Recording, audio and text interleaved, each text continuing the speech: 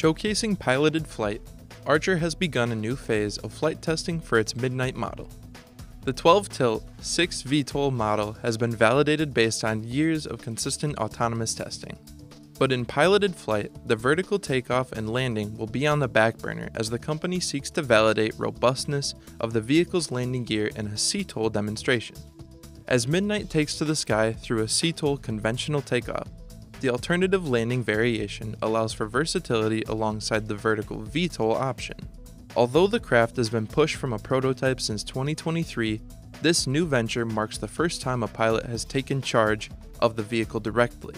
In the first piloted flight, the Midnight met speeds of 125 miles per hour while reaching a maximum altitude of around 1,500 feet. During the piloted testing, Archer tests elements such as stability, aerodynamics, control, and responsiveness. This data is important to the company in its efforts to certify and commercialize for both UAE and US customers. Looking forward, Archer has made it clear that they have strong ambitions following the testing, making waves through selection as an official air taxi provider for the 2028 Olympic and Paralympic Games in Los Angeles, California.